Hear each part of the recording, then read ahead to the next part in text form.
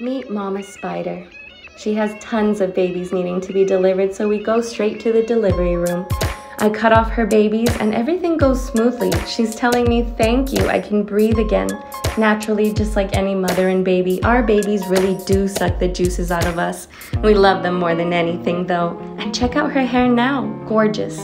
And now I'm gonna fill up these little jars with water, bloop, bloop, bloop, bloop. And then I'm going to take these babies off and just stick them in the water just like that.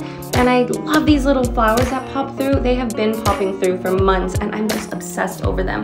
And check out all these babies. Oh my gosh, I need more jars. So I bring out my Halloween jars and they just look so adorable. Hey James, and this is after 2 days. It's already rooting, all of them. After a week, they're ready for soil. So let's go. I'm filling up the pots with soil. It takes me much longer, so I go off cam and do it. And now check out all my babies I have. 35 spider babies. Thank you. Beautiful.